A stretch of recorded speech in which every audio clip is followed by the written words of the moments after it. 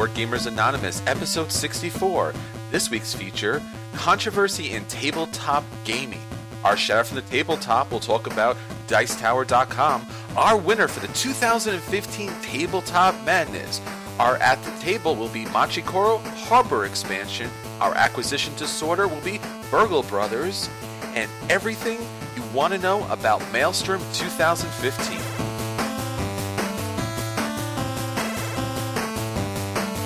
You're listening to a proud member of the Dice Tower Network, dedicated to bringing podcasters together for the greater good of gaming.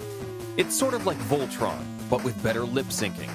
Find out more at Dicetowernetwork.com. Welcome to Board Gamers Anonymous, the podcast about board gamers and the insane fun we have at the table together. This is Chris. And this is Daniel. Welcome to the episode, everyone. We're so glad to have you join us here this week. We got an outstanding episode for you. Maybe a little controversial, maybe a lot controversial. Daniel, this is going to be controversial, right? Well, you know, there are controversies, and then there are controversial controversies, and I think this might be one of the more controversial controversies about controversy. Yeah, probably. That was a controversial statement by Daniel. I told you this episode was going to be controversial. It's all over the place, man. Not to worry, even though it is a highly controversial episode talking about highly controversial things, we won't have an explicit marker on this, so everyone can listen to our controversies about controversial things that are controversial.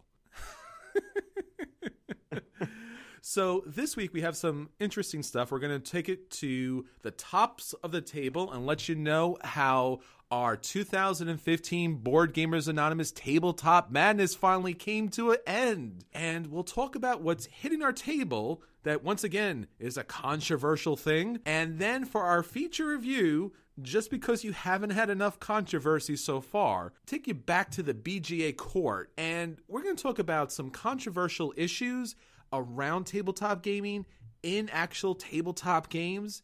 And as gamers, what's our social responsibility to each other in our purchasing of games and our dealing with conventions? So we got a lot for you. So let's get started and let's get up there on the tabletop. Shouted from the tabletops! Sir, you're gonna need to get down from there. All right, so now that we're down from the tabletop, let's talk about everything dealing with gaming. The big piece of news for us has to be our inclusion in Dicetower.com's brand new website. So last year, Tom Vassell put together a Kickstarter campaign, and one of the things he wanted to do was to update the website. So as gamers, which you and I both are, we often like to get information about the brand new games, detailed information about how to play the games, and some strategy about these games. Now, one of the big sites for that has to be Board Game Geek. But really, if you go to Board Game Geek and you're looking at any videos, if you're listening to any podcasts, they're going to be part of the Dice Tower Network. Tom Vassell does an outstanding job covering everything in gaming. So instead of going to Board Game Geek, come to the Dice Tower because you're going to find everything that you need there. And just from a basic search, and there's a little search games button up on the right side, you'll be able to type in your search, get a list of all the videos, all the reviewers, and all the podcasts that are talking about that particular game. So it's pretty much one-stop shopping as far as that's concerned. And you can also find Board Gamers Anonymous on there. Now, even though that's still there, we still have our BoardGamersAnonymous.com website. And since we're a weekly podcast, you're always going to find up-to-date information about board gaming there. So go to the Dice Tower and then head over to Board Gamers Anonymous. And if this is the first episode you listen to from the Dice Tower Network, welcome. We're really glad to have you join us. And we produce each and every week, and we're big gamers just like you, and we're so glad to have you here join us. Yeah, I mean, as much as I love Board Game Geek, the new Dice Tower site is just a heck of a lot easier to move around, a lot prettier. I mean, let's be honest, Board Game Geek kind of is formatted like a middle-sized industrial supply company website from the mid-1990s or so. And it's really bad, you guys. It's really bad. They've got great information on there, but let's not pretend the website isn't in dire need of a rescan. But the new Dice Tower site is really very nice, and that's a huge amount of content aggregated there, and it's always very fresh. So, come get your fresh board game podcast produce. So while not a controversial issue, definitely an exciting one, and you should definitely check out Dicetower.com. We're going to take a break from our controversial topics and talk about something that we can all agree upon, gaming conventions. You may remember back in episode 59 where we talked about all the fun that we had at Dreamation 2015 in Morristown, New Jersey. This was a convention that was put on by Double Exposure. Well, now they're on to their next one. The 2015 Maelstrom Convention is happening April 10th through April 12th, 2015 in Morristown, New Jersey. Now, this convention could be considered a little controversial because despite having one or two, handful of different seminars and workshops, the schedule is yours. So come down to Maelstrom 2015, sit down and play anything you want. That's right, Open Gaming Convention. Now, it's not just open gaming, but Maelstrom is bringing first-time and long-time master game teachers to play with you. So you can head over to an open table, find a game master, sit down, play, and learn a great new game, make new friends, and enjoy a great time. So previously we talked about Dreamation as if you were in the tri-state area, you should check it out. Now I'm going to up that a little bit.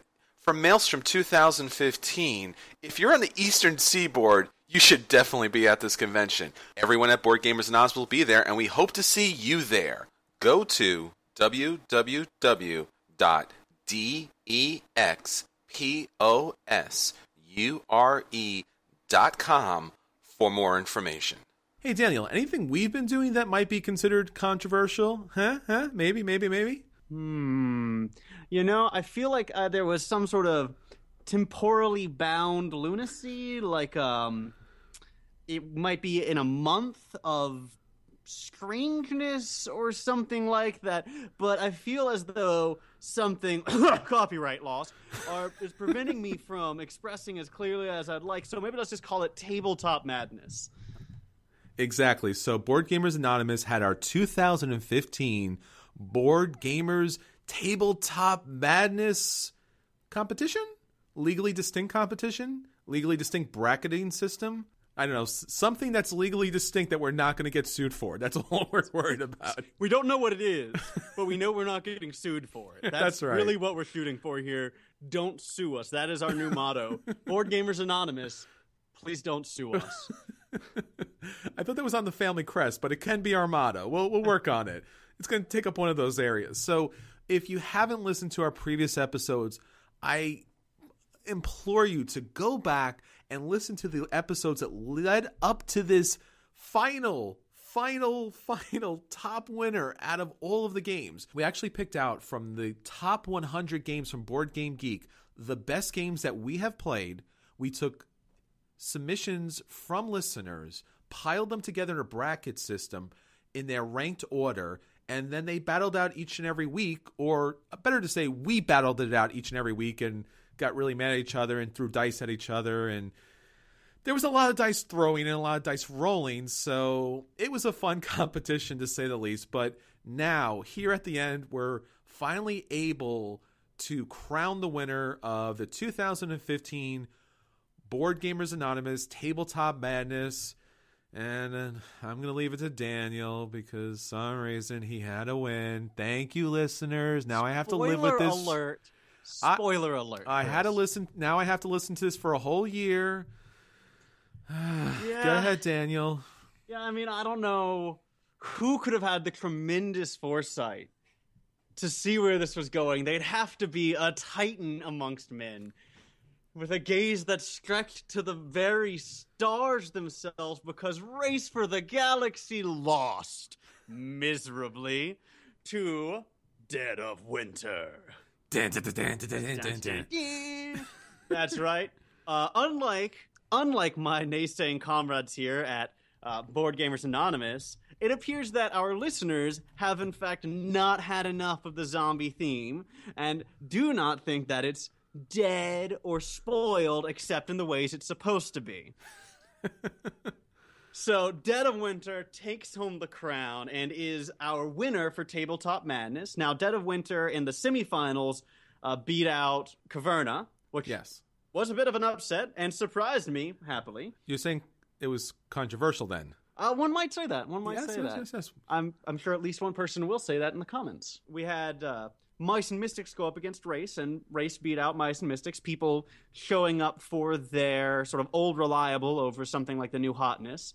But the hotness took the day with Dead of Winter beating everybody and taking the crown. Yes, congratulations to Jonathan Gilmore and Isaac Vega and everyone at Plaid Games for a well-fought and an outstanding game. Thank you all of the listeners out there who voted throughout the competition. I know it was a controversial win, but all right, it's a good win, and the listeners made the decision, and we're so glad that you did.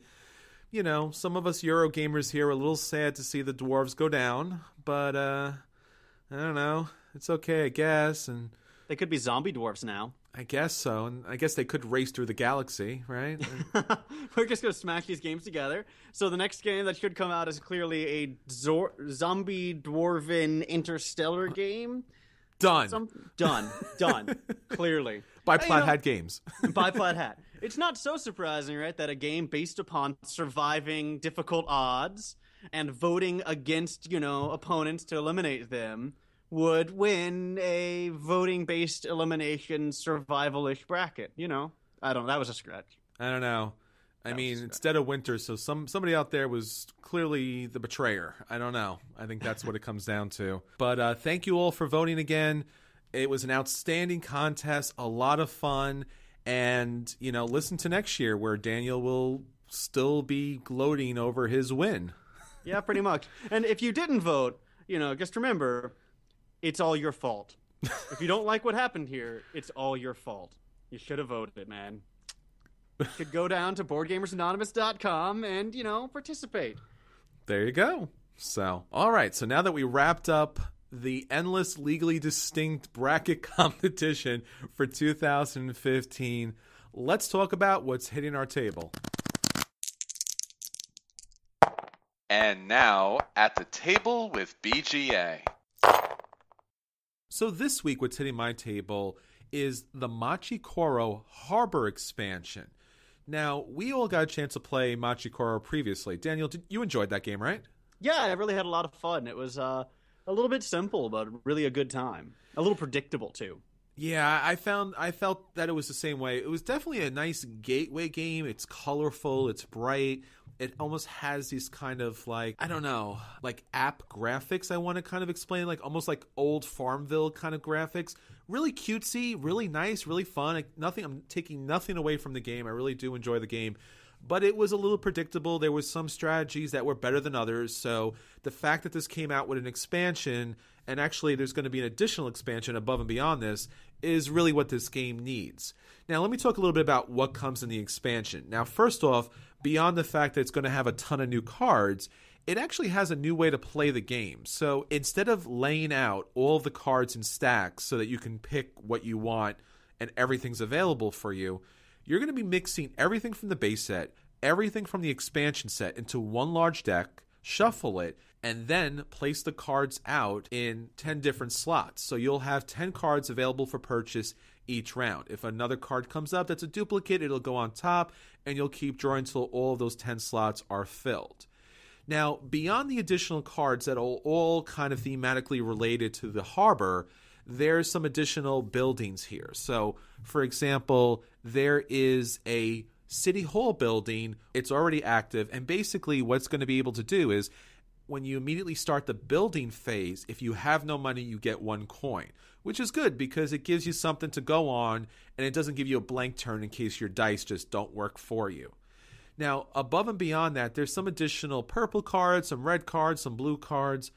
One card in particular, at least for me, felt a little bit broke, and that would have to be the publisher card. Now, this turned out to be a card in the game that really was pushing people around. Now, with the publisher card, and you have to roll a 7 to get it, it's one of these purple cards, you get 1 coin from each player for each, let's call it a coffee mug and the toast symbol establishment they have on your turn only. So when someone picked this up as part of our gaming group, they were kind of cleaning up each and every turn. Even though other players had a 7 card that was taking money away from them, the publisher was always grabbing the money back. Now, obviously, you can work around this a little bit by not taking those cards with those symbols. Since the cards come out randomly, you might find that your back is against the wall and you have to take those cards in order to make anything reasonable and be able to produce any money whatsoever. So let me just run down the new cards. First off, you're going to have a sushi. It's going to work in conjunction with the harbor, which is one of those final major kind of buildings you have to build in order to win. And that's going to cost you only 2 points. So you can kind of knock that out pretty easy. As I said earlier, the city hall is already going to be built, so you won't have to worry about that. You'll have flower orchards, which will kind of snowball off the flower shop. You have the pizza joint, which is taking money from people. I already talked about the publisher card, which is a little bit OP, and that's controversial. Dun, dun, dun. I would not say that. I would not say that. They Why? will come for you in the night. They will find you. They will haunt your days and nights. There's a hamburger stand, which is going to take money. There's a mackerel boat that's going to give you money. If you have a harbor, you get 2 coins on anyone's turn. There's the tax office, which is pretty interesting, but a little complicated. There's the food warehouse that's going to benefit off the cup cards, the tuna boat again. So there's a lot of cards that are going to kind of benefit off building the major establishments in this game. Now, in addition to having the harbor, which is a card that you'll have to build, there's also the airport. The airport costs 30, but if you build nothing on your turn, you get 10 coins from the bank, which is pretty huge. If somehow you're able to pull 30 coins together in one round and just build that, and you'll be able to pull 10 coins every round, you're kind of set. Now, of course, it's hard to get those 30 coins, but nonetheless, it kind of puts you in a good spot. Now, I would say for me, having played this game both in the base set and with this new expansion, I don't really care for these new buildings thematically. I don't think they add anything interesting to the game. I do like the City Hall in the fact that you'll be able to get 1 coin for each round. I do like the airport. That's going to kind of extend the game a little bit, but I think that might be a little bit of the problem. Manchukuo is meant to be a gateway game that plays rather quickly. With the expansion here and the way in which you place the cards out and the additional buildings that you're going to have to build for Final Victory, the game plays really, really long. And I think that's one of the elements of this game that it really should never come upon. It should never play long, and this game just does play long. So while this expansion does add some new interesting things, I'm going to say it's a play, not a buy, because I think there's other expansions that are going to be better now that everyone understands that this game does need multiple expansions. And one little final note. This game comes in an enormous box, and all it is a deck of cards and a couple of tokens. I've rallied about this many, many times. This is not good environmentally. It's not good as a gamer because you have no space to put the box, and it's just not fun. You open this beautiful box, and you see a single deck of cards and a couple of tokens, and you just can't help but be disappointed. It's not good, guys. You got to do something different. You got to remember, people are buying these games online mostly. It's not a shelf space issue. It's about the gamer getting this game to the hands, getting this game on their personal shelves, and they just can't fit a big box, and they can't be disappointed when they open this up. So for Manchukuo, the Harbor expansion, it's a play, but it's just a play at that because it's just lengthens the game way too long. That's interesting. So it sounds like they made a conscious effort to fix a lot of the things that bothered me about the first time I played it, right? It's very simple, very predictable. So randomizing the stacks helps with that. It also helps eliminate the sort of eliminate all the resources strategy where you can just deprive the person who's after you in the turn order, right? Which makes that less effective, and I think that makes the game more interesting. There's an element of a risk there, an element of gambling going on. But if it makes the game play too long, then it might just be losing the spirit of the game, and maybe it wasn't worth the fix, right? Maybe the fix did more damage than the problem did in the beginning. Yeah, I mean, I like the additional landmark cards that are added to this game. So having the harbor, having the airport is a lot of fun. Having City Hall be able to give you money is a lot of fun, but it just plays way too long. And also it adds a opportunity to have a 5th player. So while I always like to have additional players play games, games really do have a sweet spot. And I gotta say, it's probably at 4 players. 5 players, there's some downtime in this game, and it's just a lot of money that's moving around the table, and it really doesn't need to. So that's Machikoro, the Harbor expansion. If you really need it, you could pick it up, but honestly, I think there are better expansions on the way, and this is probably not the best of them. With that said, now on to our acquisition disorders. And now, our acquisition disorders. Acquisition disorders? That's crazy! All he needs is the base game, nothing else but the base game. The base game and the expansion. See? Nothing else. Just the base game and the expansion and the promos. The base game, the expansion, and the promos, and of course, the upgraded components. Why wouldn't you have the upgraded components? So the base game, the expansion, the promos, and the upgraded components. See? That's not too much, but maybe, I don't know, maybe you might need the expansion. How about you, Daniel? Anything on your acquisition disorders for this week? Yeah, though I'm a little bit torn about how I should go about acquiring it. So the game I'm really interested in right now it's on Kickstarter right now. It's called Burgle Brothers, and I'm really interested in buying this game. But I feel like if I'm to be honest to the spirit of the game, I should break into their corporate headquarters and steal it. Right. So Burgle Brothers is a cooperative game where you plan and execute a heist in a sort of high-rise building. And it's got a lot of interesting mechanics. It's a pretty simple little cooperative game, so it's something of an entry game, right? A gateway game.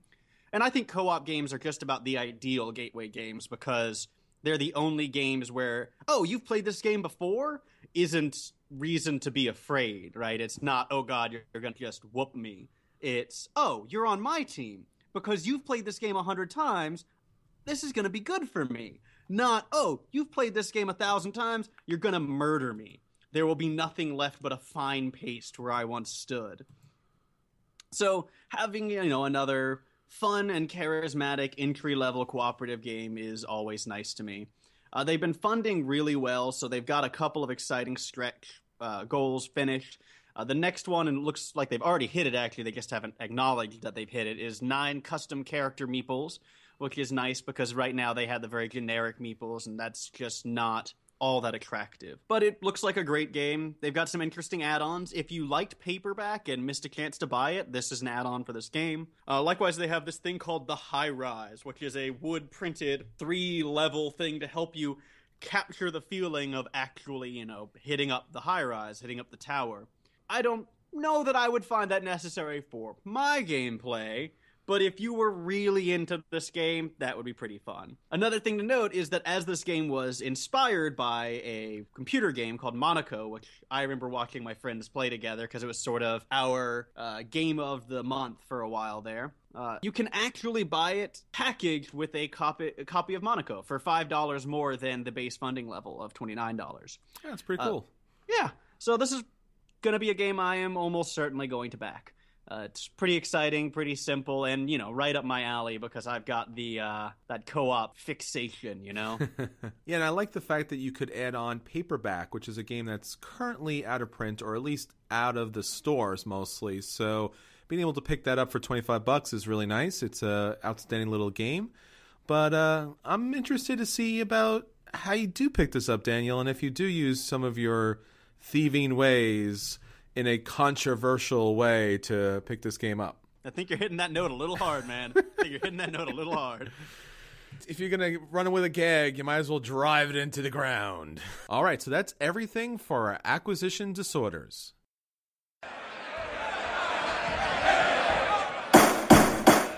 Hear ye, hear ye. The Board Gamers Anonymous Court is now in session. All judgments made by the Board Gamers Anonymous Court are binding. Your get-out-of-free-jail card is not valid here. So our feature this week is our BGA court. We're going to take a topic to task. This week's topic is controversial in a lot of ways, or at least is a controversy to certain groups of people. Now, controversy in tabletop gaming is something that maybe you've come across or you've faced personally because of how a character in a game is representing a certain culture, a certain gender, a certain lifestyle. Maybe there's some sort of controversy around who can play a game, who can attend a gaming convention. Or maybe it's an RPG that's outlining certain character traits of a certain class of or group of people that, may be very stereotypical and just really offensive in a lot of ways. So there's a lot of things to talk about when it comes to controversy in tabletop gaming. And what we want to do in a very short way is kind of highlight some of these issues and have a kind of a frank, open discussion about where we stand, bring it out to the open, and hopefully talk about what our responsibility is as gamers, as consumers, and as advocates for the hobby when it comes to tabletop gaming, because we are the representatives and we do want to bring more and more people to the table. Now, with that little intro, with that being said, let's talk about something that recently happened, Daniel, and that has to be America's largest gaming convention, Gen Con, threatened to leave Indiana over the anti-gay bill. Did you read about this? Yeah, I did read about it. It was a very interesting moment, and I was pretty proud to be a gamer right then, I gotta say. Yeah, if you're not familiar with this issue, Indiana signed a controversial religious freedom bill into law. Now, what the law, the Senate Bill 101, would prohibit was state and local governments from substantially burdening someone's religious belief by, let's say in the bill at least, forcing them or, enforcing a situation in which they would have to accommodate people of, let's say, a gay, lesbian, bisexual, transgender, or questioning sexual orientation in a just normal way. So this bill was kind of brought up, and Gen Con pushed back a little bit. And from Gen Con's statement, and I'm going to read this out to you, Gen Con proudly welcomes a diverse attendee base made up of different ethnicities, cultures, beliefs, sexual orientations, gender identities, abilities, social economic backgrounds. Now, Adrienne Swartout, the owner and CEO of Gen Con, wrote this letter to Pence, and it was a way in which hopefully she was kind of planting her flag here and saying, you know what, as a gamer, we invite everyone to the table. And by having laws on the books that says that certain people should not be serviced by organizations and local businesses, and, it takes away from who we are as a group and as a society and as a humanity. So she wanted to let government know that business was not happy with this.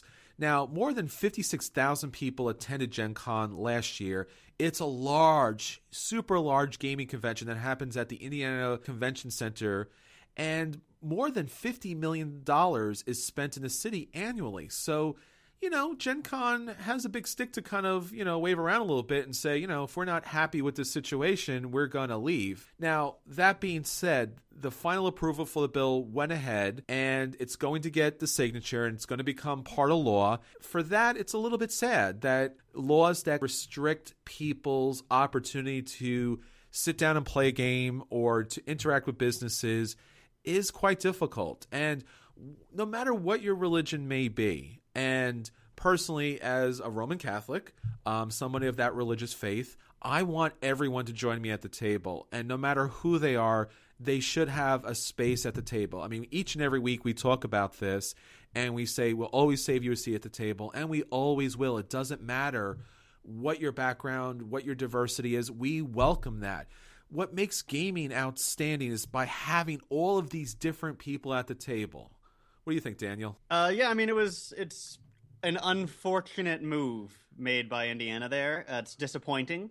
I'm very tempted to say in this day and age, but I'll try to fight that urge of the sort of progressionist ideology there. But it's thinly veiled discrimination, and seems to me to be contrary to certain rules about how interstate commerce must be conducted. But we'll let legal scholars do that, because I have no idea what I'm talking about, which doesn't stop me from talking about it, you've noticed.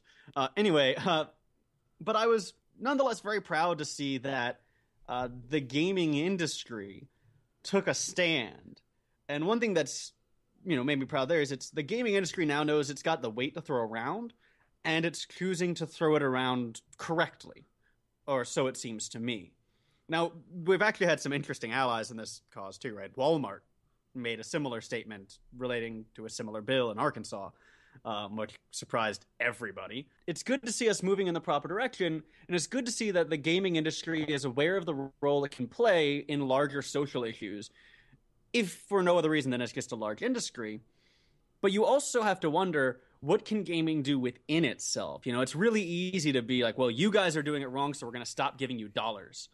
But what about self-policing? What should we be doing there? And I think there's a more significant question for us. There are, you know, in the past, a large number of pretty controversial games, and one of them is Five Tribes. And Five Tribes from Days of Wonder was really well loved, except for the fact that it included slaves as part of the game. Now, those of you who've played pretty much any worker placement game, right, or numerous games of this kind will know that slavery in games is not uncommon. And this was made especially grisly in the fact that you could things like discard your slaves to get additional goods and that sort of thing, which sounded kind of like human sacrifice or something.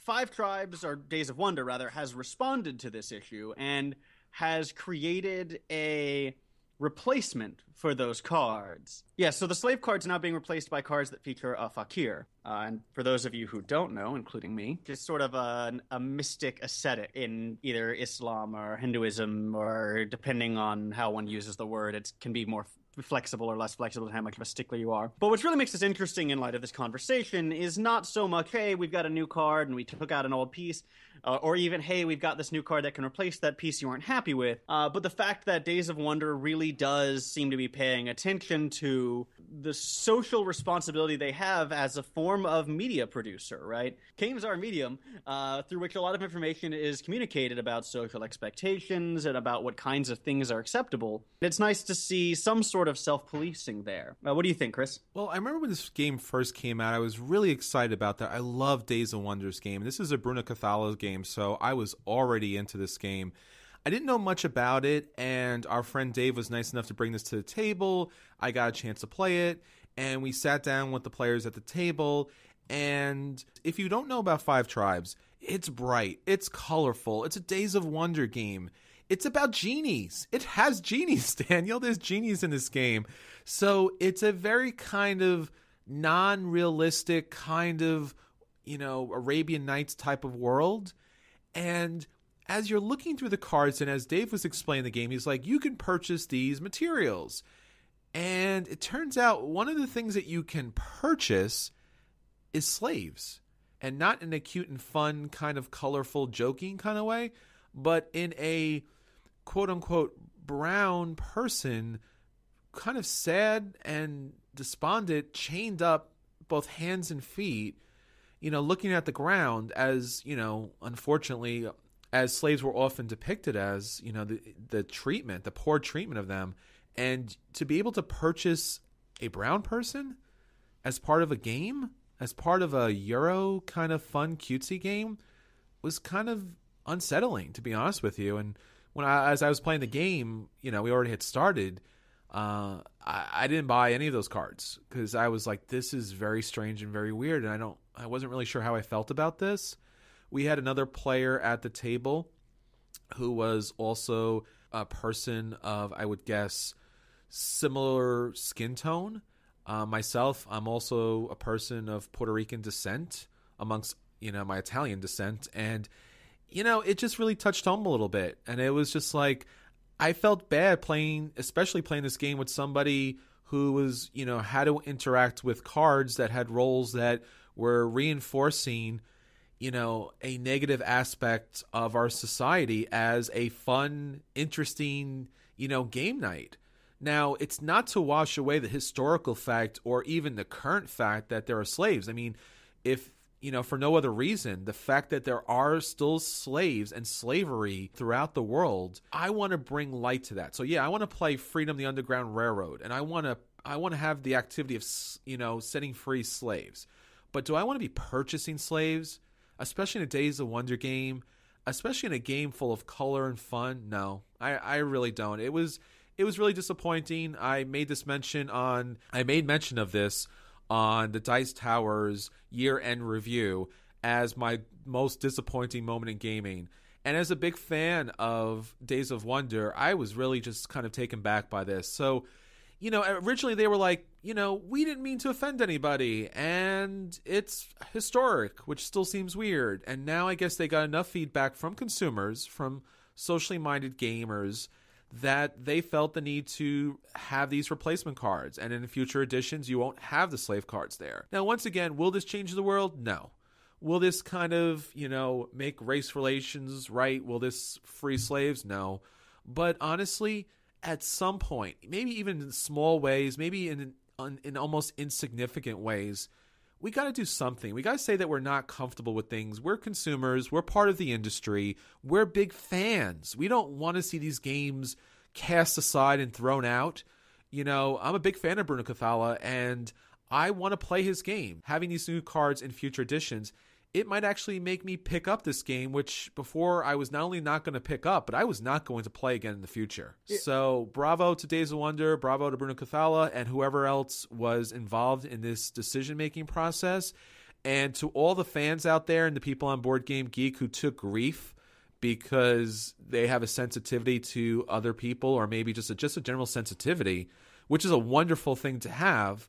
You just now invited more people to the table. You brought our gaming industry up to the next level, and it's only going to get better from here. Small changes like this means, on a very small way, but in a very important way, that we're not happy with these things. And hopefully, there'll be small little ripples that kind of cast out and make some changes somewhere else in the world. But we should be careful not to override or totally ignore that there is a legitimate counter argument here, which is the theme they chose for the game is a theme that includes slavery, right? They are replicating Arabian Nights. The story involves slaves. And so I do think it's important not to give the impression that people who wanted to stick closer to the story, to the text, are somehow insensitive, right? They may just be more of these sort of source material loyalists, right? And it is a difficult thing to balance when you do that sort of thing, right? And it yields the question of maybe there are some sources that we shouldn't be drawing from, because I do think that gaming as a medium has some properties that are not shared by, say, television or just general storytelling, because it makes you an actor. It makes you an agent implementing certain decisions. I think a great example of how this can affect us, right, is that game Trains, which was really more of an art piece, where you putting meeples onto a train as efficiently as possible, and you're moving them along, and then you're allowed to turn over the card. You see that, oh, look, you're bringing them to Auschwitz. Right, you're bringing them to be killed at a death camp, and this was, you were helping the Nazis, and this idea of complicity, right? And there's this, what makes that so powerful is that more than, say, watching a documentary about the Holocaust, is that by playing a game, you take on a role and exhibit agency in that role. That is, you take a certain amount of responsibility for organizing your actions, right? And so you get invested in that way. And so Trains uses that, of course, to deliver a powerful social message about complicity. But it can backfire on us too, right? That same sort of agentic involvement, if there are parts of the games that necessarily involve you becoming an agent perpetuating systems of inequality or oppression, then there might be something bad about that game, independent of its qualities as a game, right? Independent of its amusement value. There might be something unhealthy about that game, unhealthy about having you taking on these roles. We've seen this sort of discussion in other sorts of gaming. We've seen this discussion for decades in video games, right, about whether or not violence in video games is damaging. And there's, mixed debate and mixed research on that, and it's still not really clear. But it's about time we become more conscious of that in board gaming and role-playing games as well. Yeah, and I think that's really the issue here. It's not that we're saying that anyone involved, whether it's designers, publishers, or gamers, really is a negative agent here. It's just that there are certain things that we can do better. There are certain things that allow more people to feel comfortable at the table. And if the game is, like as you said earlier, Daniel, about like historical accuracy. Now, if you're playing a game like Freedom the Underground Railroad and you want to have that situation where there is slave catchers, capturing slaves as part of the mechanic. Now you're trying to free them, but nonetheless, if you want to have that mechanic in a game, That's historical accuracy. Five Tribes is more along the lines of adherence to a certain mythology. And, like all mythologies, as time goes on, there are certain things that we don't include. So, you could have more nudity in a game, or you could have women in these games as sexual slaves or prostitutes or other things of that nature, because it would be fitting the time and age. But we don't do that because our sensitivities, we've evolved, we've grown, we've developed, and it's just not something we want to engage in. And this is where I think that idea of agentic involvement, and I'm using this phrase a lot because I've got a research program involving this on the side, but this idea that games elicit us to act as agents and become sort of not just complicit, but active in creating certain systems becomes a useful tool, because the question is not what is the content of your game, right? Not what is the theme, does it include slaves, but in what manner does the player interact with them? And I think in this case, it's one that's probably harmful. It's certainly not helpful. Whereas in Freedom, all the other problems I have with that game aside, right, the way one interacts with this is the way that we would find at least to be pro-social in the modern world, right? It's the right way to have acted at that point in time. And even though the history of the world is such that there have been horrible, brutal things, we should not be having you and having ourselves become accustomed to perpetuating those through gameplay. Right? Games are training, in a sense, for how we think about the world. That's why they're everywhere, right? That's why chess is an IQ test in medieval Europe, right? That's why sports are very similar to hunting activities and war activities, right? Games train us to think and act in certain ways, and if we let them train us poorly, that's going to be a problem. Sure. Now, this game and many other games like Lap Dance that was on Kickstarter recently that I talked about during Kicking the Habit, and a number of other games. Lap Dance is a game about a strip club where you have these female strippers stripping as part of the game, but you also have male strippers. So, when you look at the game, you're like, that just doesn't feel right. Why are these, having a game with women strippers? But it's okay because the men are there. And I think the difference is that what people were asking about, and even with the slaves here, it's different because traditionally and historically, and even today, these populations, these groups of people, whether it be women or minorities, people of color, are often repressed. So it's different when a white male, if you had a picture of a white male as a slave, it's still not something to be happy about, but at least like you feel, Or if you're watching, if you're looking at Lap Dance and you have this, big bulky white guy kind of stripping, you're like, all right, I guess that's a thing. But when you have a woman do it, or you have a person who has dark skin as a slave, it's not a choice. It's not a fun thing. It's not something that you're engaging with because, that was just a kind of different, interesting choice. This is what's going on. These people have less empowerment in our society. I mean, that's just a truth. And to play a game that continuously puts these people in these types of roles, to denigrate them, even though it's not, major in any particular game, but for me, it feels weird. I don't know, Daniel. What do you think? Yeah, I think what you're getting at there is that there's a very big difference between suffering as an individual that is being victimized and suffering as part of a group that is being oppressed, right? And being a victim, right, that can happen to anyone, regardless of race, gender, ethnicity, right? You can suffer under the lash. You can be murdered, killed. Let's hope none of this happens to any of our listeners or anyone, ideally, but of course that's not a realistic wish.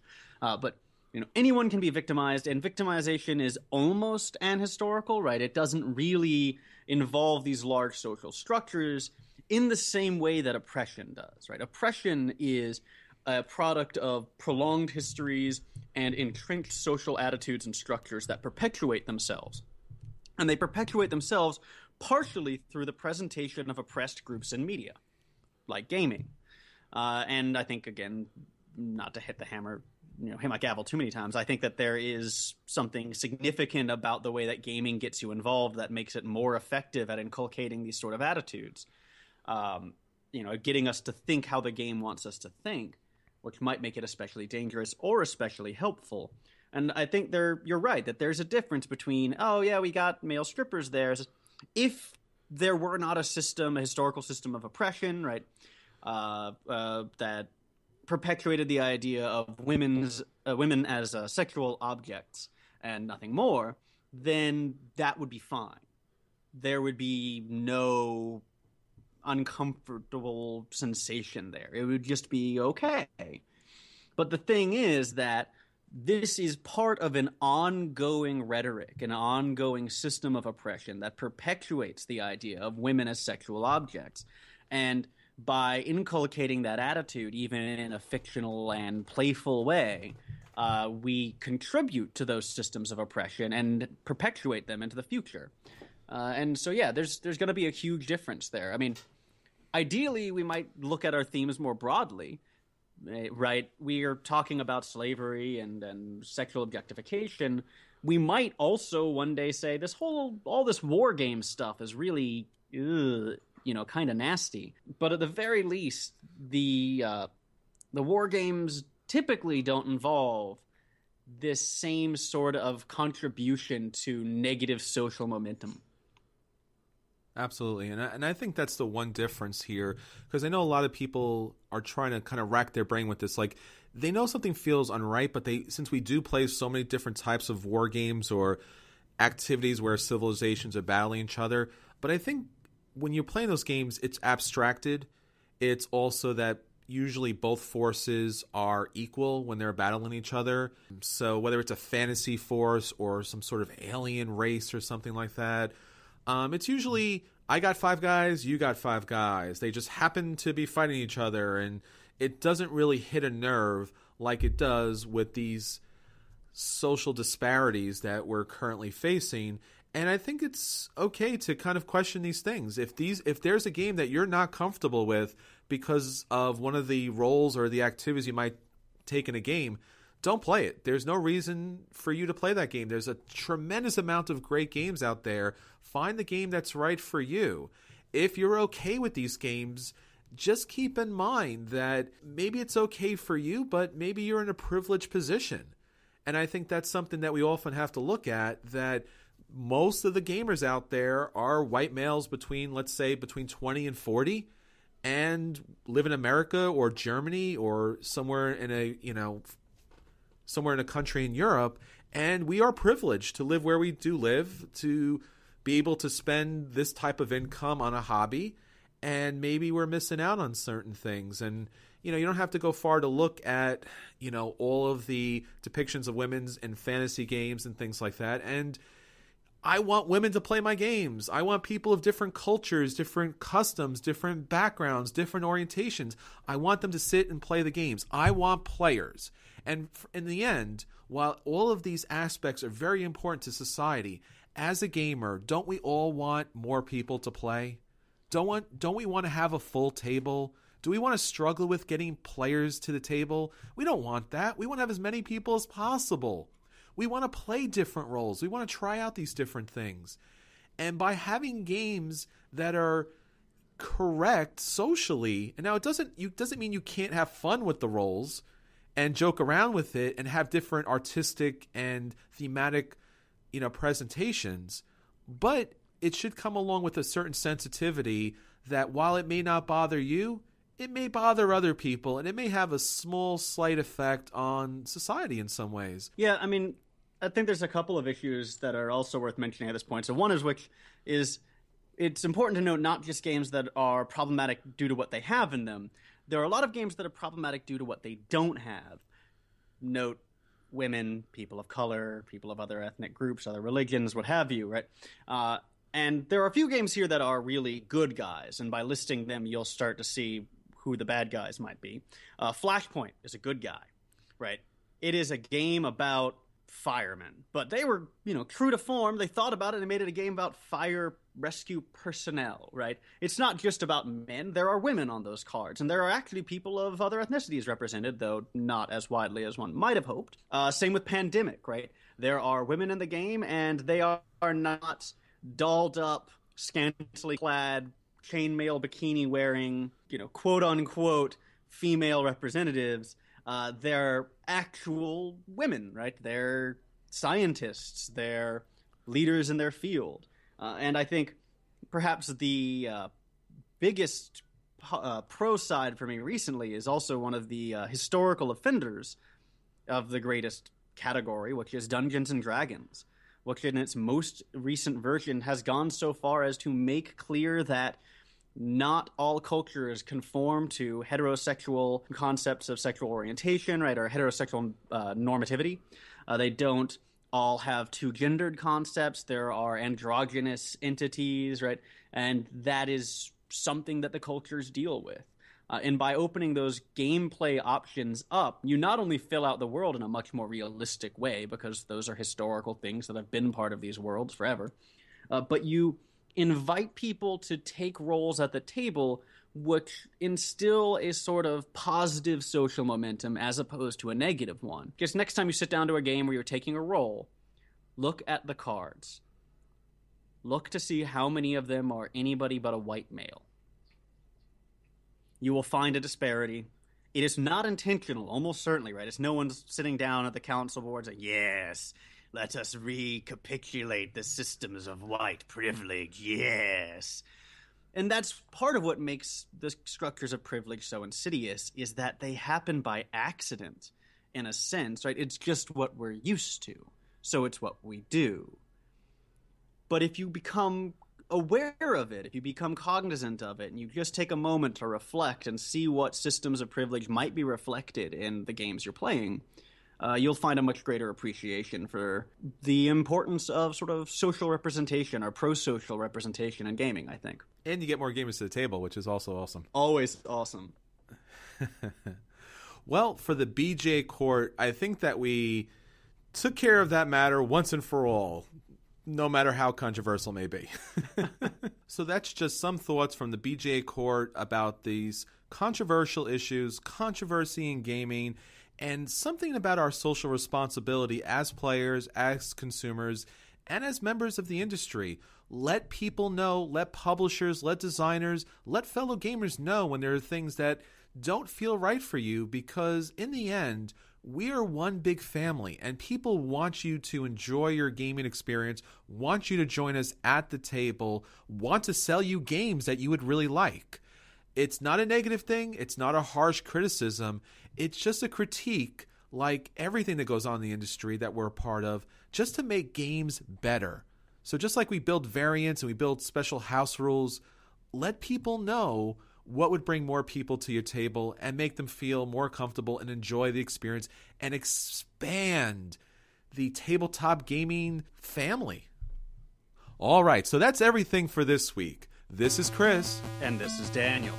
And until next week, no matter how controversial it may be, we still want you to join us at the table.